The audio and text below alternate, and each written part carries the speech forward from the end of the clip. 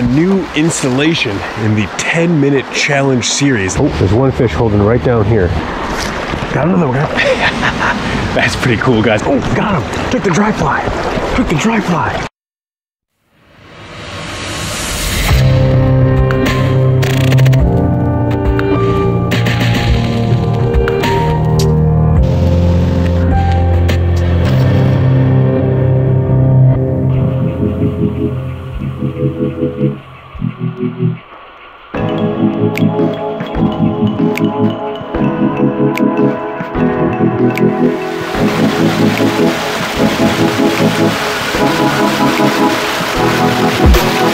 What is up, guys? Welcome to another episode of Connecticut Angler. I figured today I would give you guys a new installation in the 10-minute challenge series. I don't think I've recorded one of these since autumn last year, so it's about time.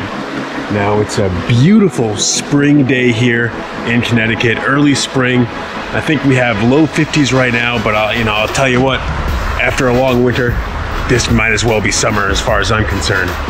Beautiful weather. I am here today in Litchfield County on a small stream known as Northfield Brook.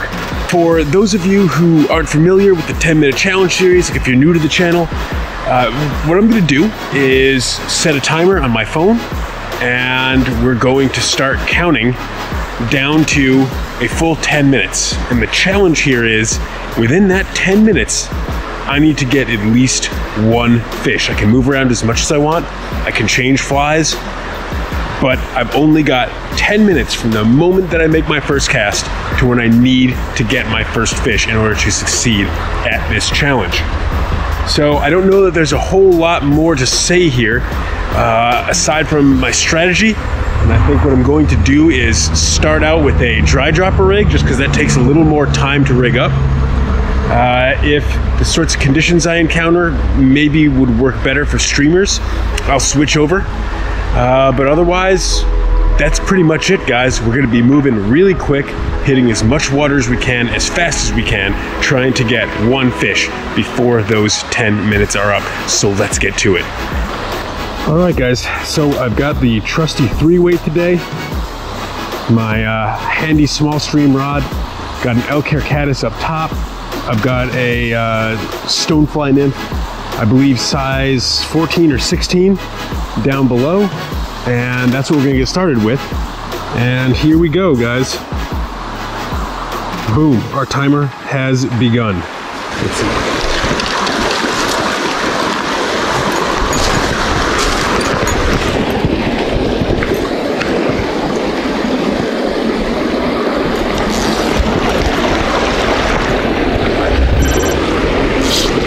Starting out at kind of an obvious spot here, like a bridge pool.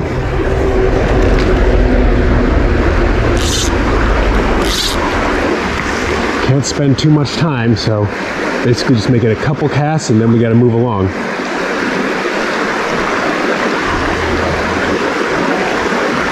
This is excellent water for that dry dropper rig, though. No turbulence, nothing that would just drown my dry fly. Oh, got caught up in some briars there.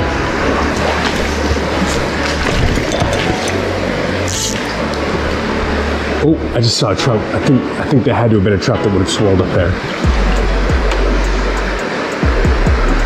Nothing seems to be taking the nymph or the dry, though. Boy. If we could get this first fish straight away, that'd be really cool. Then maybe we'd even have a chance to get multiple fish in 10 minutes. But I'm getting ahead of myself. We haven't even gotten one to the net yet, so.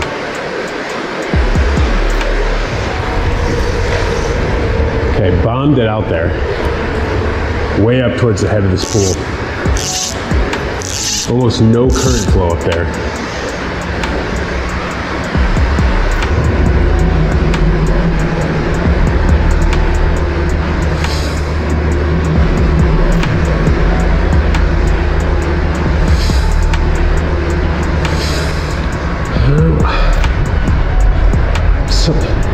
Trout just took something off the top right next to my right next to my rig, within about just took that elk hair caddis off the top and I missed that hit. Can I get him to bite again? Oh, can I get him to bite again? That would be awesome. That was my first strike on a dry fly this year. I can't believe I missed it. I don't want to spend too much time in this spot, but it just seems promising.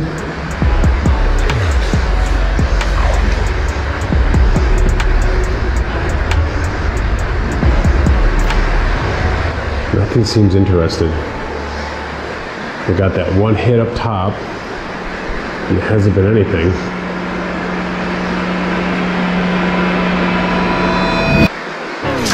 Got one, guys, got one. Yes, yes. I just gotta get him to the net. Doesn't count if I can't land him. It's in a rainbow. Come on. All right, guys. Look at that. Look at that. And let's see where we are on the clock. This fish took the nymph. We are at 4 minutes and 30 seconds remaining on the clock. We have gotten our first fish. I do want to let you guys get a nice little look at this fish first. You can see he just went for that golden stonefly nymph, and first fish in just a little more than 5 minutes. Not too bad, guys, not too bad at all. Let's let him go and see if we can't get ourselves one more fish before our time is up. Okay, here we go, guys.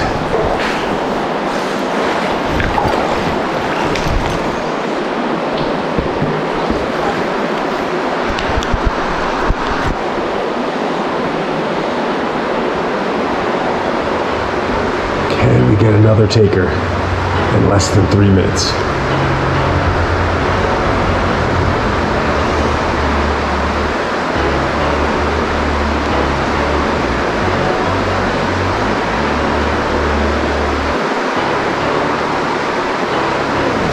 Got one. All right.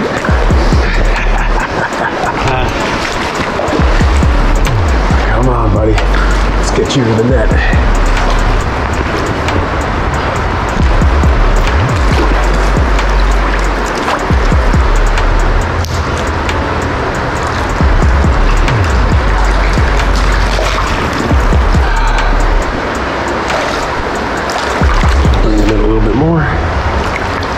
Come on, pal.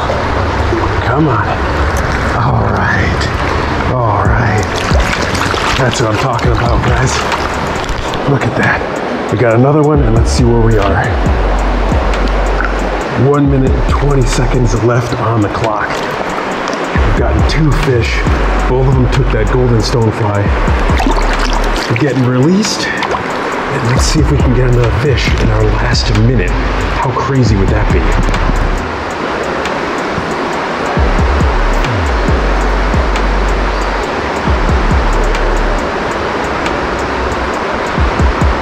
Will we bump into one more taker with just seconds left on the clock?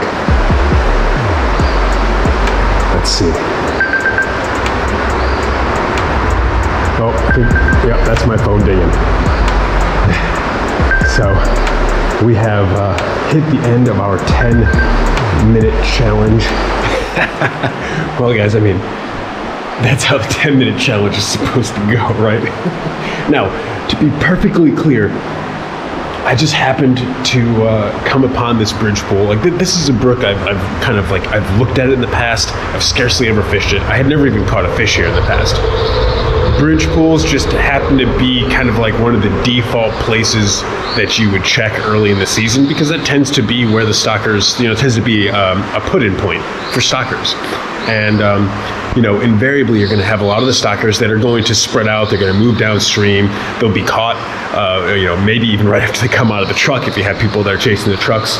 But invariably you're going to have some number of those fish that are going to hang around in that pool, sometimes for a week or two, even after they're stocked. And most certainly that's what we're getting in this particular case. And that's how fast the action can be early in the season sometimes, guys. So, you know, if anything, the fact that I was able to be really successful in this 10-minute challenge should be proof to you, not that I'm some kind of extraordinary angler by any means, but that if you're looking to just have some fun, get out here and catch a trout, it can be really, really easy if you're targeting the right water and you just come upon a school of these stockers. Anyhow, so 2 trout to the net in less than 10 minutes. How cool was that, guys? And I missed a strike on the dry fly. It would have been so awesome to get a fish in the dry fly in early spring. But obviously, I'm not going to wrap it up now here. I mean, we got a successful 10-minute challenge under our belt, but I'm going to keep on fishing some more of the stream and see what else we can do, see how many fish we can bring to the net. I mean, it's just too beautiful a day not to be out here enjoying some more fishing today. So let's get right back to it, guys. I'm going to keep on using this dry dropper rig. It's worked very well for me so far, and I don't see why that would stop. So let's get right back to it. Put it out in the other part of this pool over here.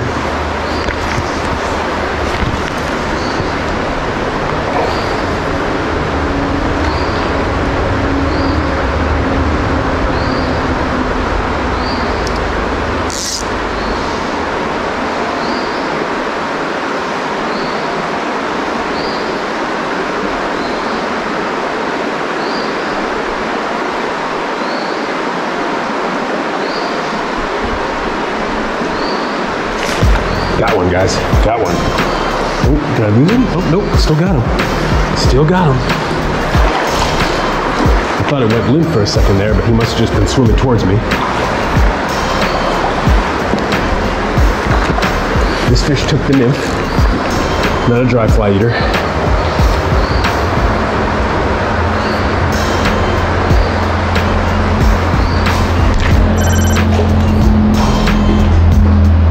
It's a brown, all right. Nice. Got another species that we hadn't had yet. Pretty damn cool. Pretty little brown. Not the sort of size you're gonna write home about, but nice to check another species off the list here. This fish chomped that stonefly. All right, guys, we got ourselves a brown. So we've knocked out 2 species now. The question is, can we round this out with a brookie for the trifecta? That would be pretty damn cool, huh? Oh, and I wanted to show you guys one thing real quick. You know, somebody mentioned during one of my videos, I think during my last 10-minute challenge video when I was in the Hockenham, I had set my fly rod down when I caught a fish because, you know, I had to tend to the fish that I had brought to the net. And I got a whole ton of sand in my fly reel. And, you know, I had always known that was bad practice. I mean, it goes without saying that you really shouldn't lie something like a reel in sand. But, you know, it's always kind of been a matter of, well, what else am I supposed to do with my fly rod? And somebody had mentioned, hey man, you really got to stop doing that in the comments section of one of my videos. And him finally actually saying that made me think, you know, there must, you know, what do people do when they have to do something with their fly rod when they're tending a fish they brought in? And I started looking at products online, and I found this really cool sort of like rod holster. I think it's by a company called O-Pros. And so you can see, you just set the rod right into this like holster here, and it does a fantastic job of holding the rod for me. And I haven't had to set my rod down in mud or sand or anything since I've been using it. A really, really cool little tool and not super expensive. So definitely something you might want to look into. But anyway, enough talking. Let's get back to it here and see if we can get ourselves a trifecta. Okay guys, I think we're done with this pool. Let's start moving downstream and see if we can find any other suitable areas. And I'm thinking actually, once we give this pool a rest, I go all the way down, fish as far as I want. Maybe I'll come back here, tie on the streamer, and see if there's any fish that are willing to make a really aggressive take. But we're gonna leave this pool, let it rest for now, and see what we can find downstream.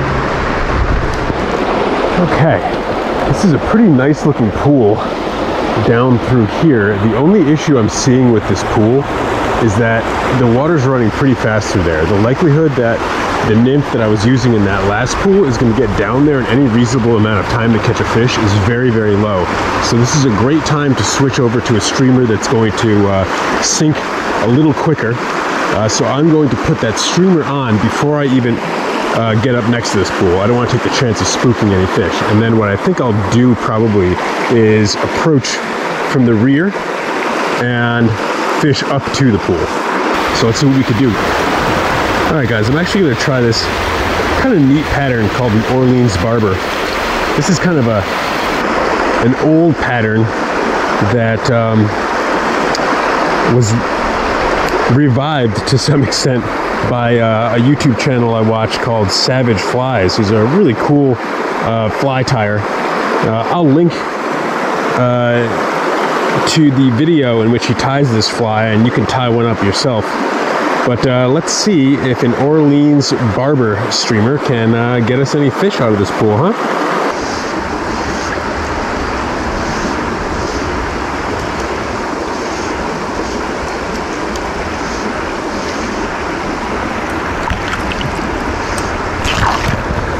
Ooh, was it snagged? Oh boy, I don't know. It could have been a take, it's hard to say. I landed in the rocks there. I'm trying to get it up as close to the rocks as I can because that's where the deepest part of this pool is right up against this sort of rocky cliff here.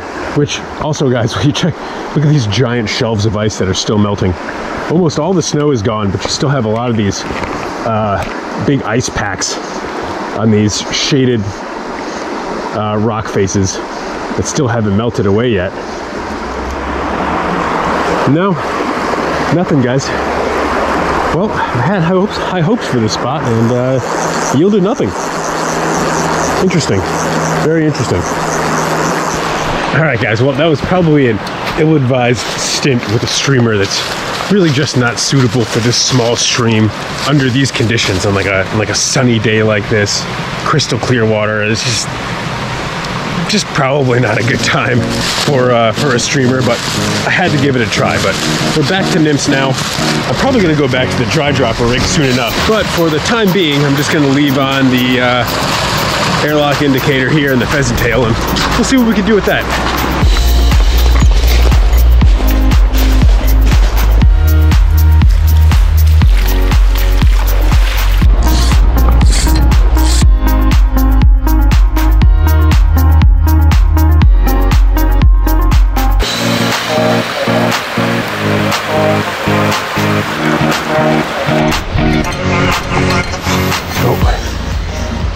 Okay guys, I'm at a crossing here and there's a lot of fairly calm shallows around here. Look at that. See that trout feeding? There's 2 trout down there. They're holding and occasionally rising for something at the top. Now I'm going to put on the dry dropper and we're going to see if we can nab a couple of them. Let's do it. I'm going to see if I can get on the other side of the bridge. We'll get down in the stream and we'll approach from downstream. That's if I can get down there. I don't know if I can. There's big fences over here. You know what? If I went over there, I could definitely get down to the water.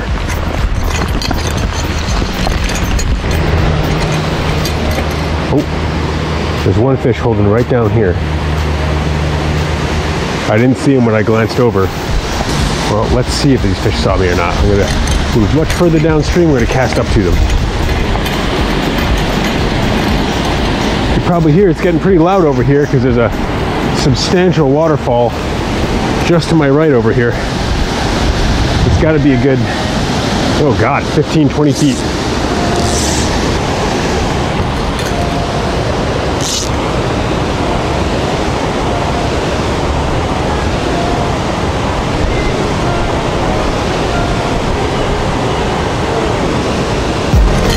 Got one, guys, got one.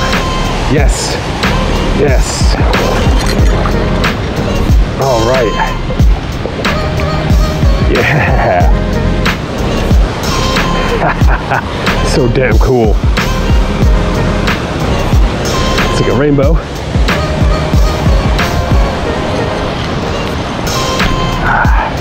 Come on, buddy. Come on in.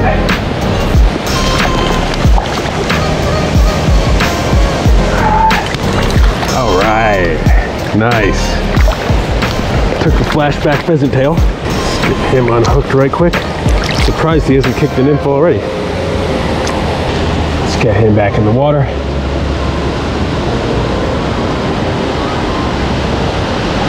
All right, guys, got ourselves another bow in the dry dropper. Boy, the dry dropper is just performing so damn well today. It really is. I probably should never have taken it off to begin with, honestly. So we have kind of an interesting water coming up here because there could be fish up in the shadows under that bridge, but the bridge looks like it only has like 3 feet clearance above the river, so that's going to be kind of challenging. And if I do want to get up to where I saw those fish earlier, I'm going to have to go completely under the bridge anyway, so we're going to see what we can do. But first things first, let's see if there's any other fish out here interested in this dry dropper rig.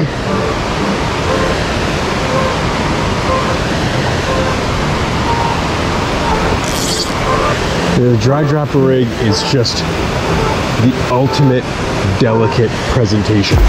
Got another one. Whoa, nice. Ooh, that fish is trying to go downstream. Buddy, you're gonna go right over a big ass waterfall if you do that. And again, right in the nose with that pheasant tail. It's amazing how well these barbless hooks can hold.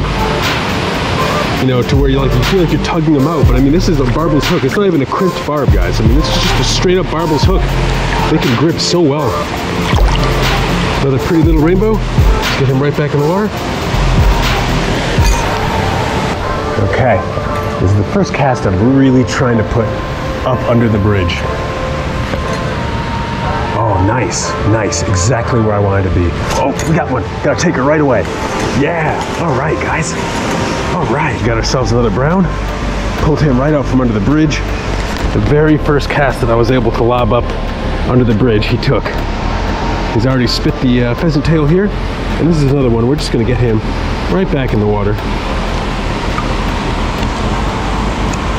And he's off. That's pretty cool, guys. I kept seeing these swirls way up under the bridge, and I thought, boy, if I can get a cast up there, I bet you one of those fish is gonna take. But I really thought they would take the dry. You know, I had that one fish try to take the dry at the very first spot we hit, and none of these other fish have even given the dry, paid the dry any mind. You know, it's all been the nymph. So anyway, let's see if we can get them to take the dry, but if they want to take the nymph, hell, they can have it. Okay, we're trying to get up under the bridge again. All right, we're up under there. And another fish took instantly. Wow, wow, lots of energy in that fish. Good Lord. Lots of energy.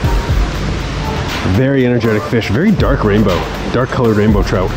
Beautiful fish. I'm not gonna move any further under this bridge until I'm fairly sure that there's nothing else under there that wants to hit. And another one. Third cast, third fish. Jesus. Not very large at all. There you go, buddy. Let's get him right back in the water. Well, clearly this is where a lot of these stalkers are holding, huh? I almost feel bad kind of just beating up on them now, because obviously I found where they are and they're way too dumb not to continue hitting the exact same fly coming down and yanking all their buddies away.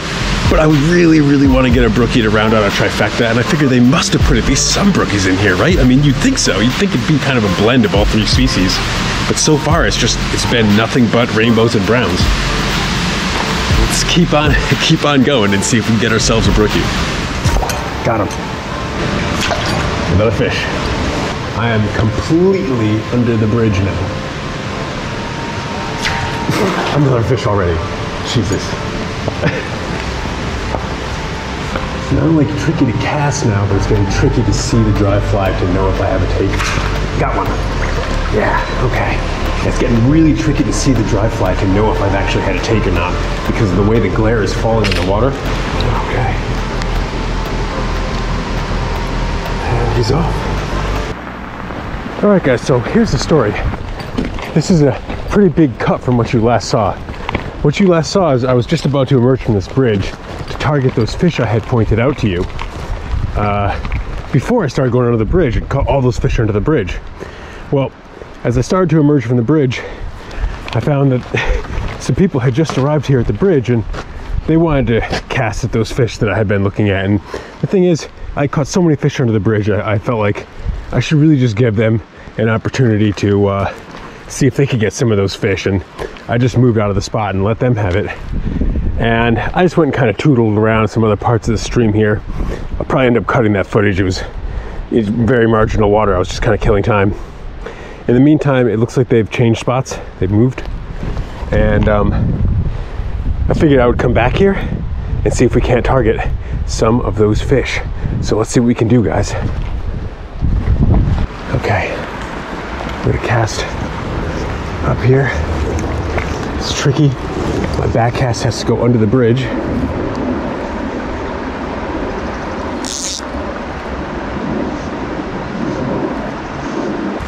These fish have all been spooked. I see them kind of scattering. I see a couple fish that are just watching it pass by. They have no interest. They're certainly not feeding any longer. They're kind of in a panic mode. All right, guys, I was actually just about to walk up through this really shallow area.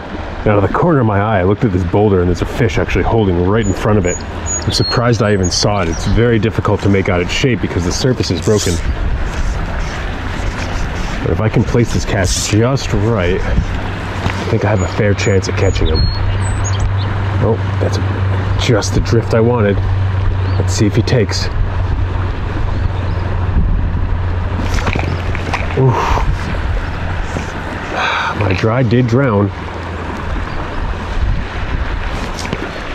I think it's drowning because the water is just so shallow. It's just so shallow. And unfortunately, this nymph does have a little bit of weight. Is he gonna take? It doesn't look like it.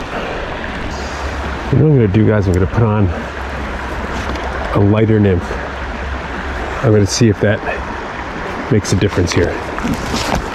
This water is extremely shallow. I can go with something that's pretty light, and it should still be in the strike zone for certain. I was just using a pheasant tail, so try on something that looks a little different than a pheasant tail. Ooh, he just smashed something off the top. Wow. God, I really need to tie up some more dry flies. I've been slacking. All right, you know what? I got a little size 20 pheasant tail. That's what I'm gonna tie on here.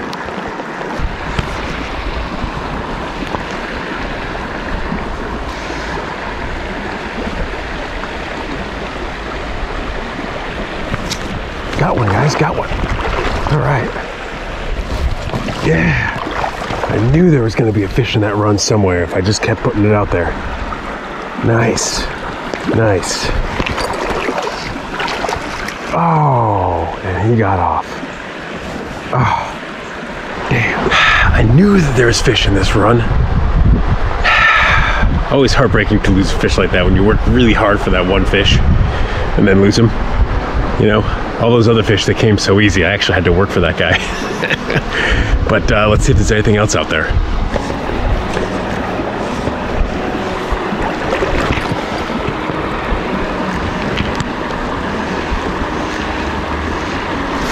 Got another one, got another one. All right. Ooh.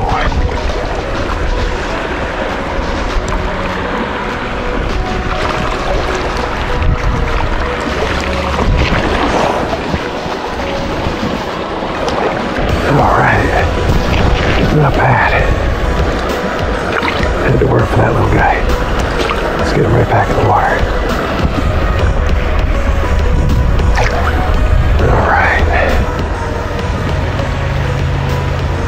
I'll tell you what, guys, this is such a funny spot to be getting into fish, multiple fish. Look, it's such a tiny, tiny little riffle. Scarcely 8 inches deep. Because the surface of the water is so broken, I really can't see much of anything out there.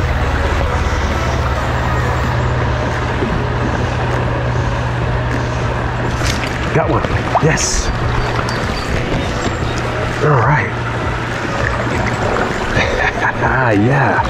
It's a brookie, guys. This is my trifecta fish right here. I just gotta land him now. Just gotta land him now. Come on. Can't lose my trifecta fish. Come on. Come on, buddy. Come on. Come on. Oh. This guy just doesn't land him up. Ah, we got him, guys. All right. Let's see, he's kicked that nymph already. Get that out of here. Just a beautiful, beautiful fish. Oh, that's so damn cool, guys. That's what I'm talking about. We got ourselves the trifecta with a brookie. Yes, guys, we got the trifecta. I cannot believe how many fish I had to catch on the stream before we finally completed the trifecta with a brook trout. Gotta love it, guys. Gotta love it. We get our final fish in the trifecta lineup right here on this tiny little riffle. Well, I'm gonna stop talking because there's people walking along on a path up here that probably think I'm half crazy just sitting here talking to nobody. So, got the trifecta, really freaking cool. Let's see if there's any more fish in this run that feel like eating this pheasant tail.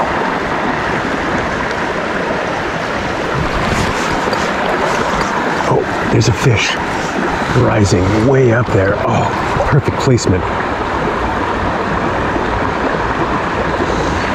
It certainly didn't rise to the dry fly. Let's see if we can get him to rise or maybe at least take our nymph. Right where I wanted it. Come on.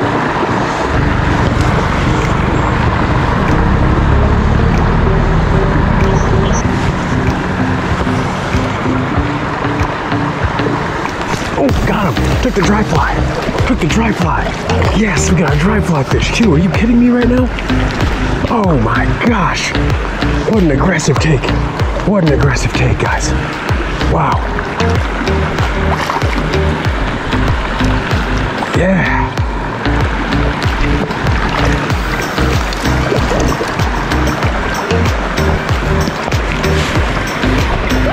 Oh, it's another brookie. Another brookie.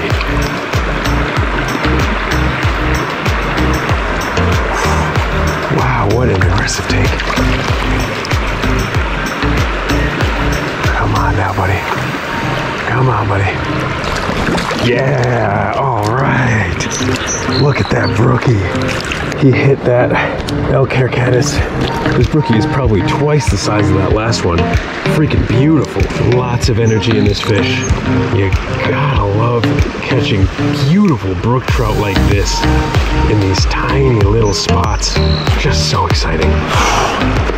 I'll tell you what, guys. I was holding out until I could complete my trifecta or maybe get a fish on the dry. And I've not only completed my trifecta, but then followed up by getting a fish on the dry. I mean, if there is any more logical time for the conclusion of this episode, it's now. And what a hell of an episode this has been, guys. We start off with a successful 10-minute challenge, catching 2 fish in just 10 minutes. We caught, what, I don't know if I'm gonna be able to even show you all the fish that I actually brought to the net, but had to be 20 plus fish. We nailed the trifecta. We got at least 1 on the dry in this beautiful little riffle here. What a freaking blast this has been today. God damn, this is fun. Damn, I love trout fishing. Anyway, it's about high time I wrap it up here, guys. If you enjoyed this episode, hit that thumbs up button. If you like what I'm doing out here, subscribe to see more. And I will catch you guys next time. Later.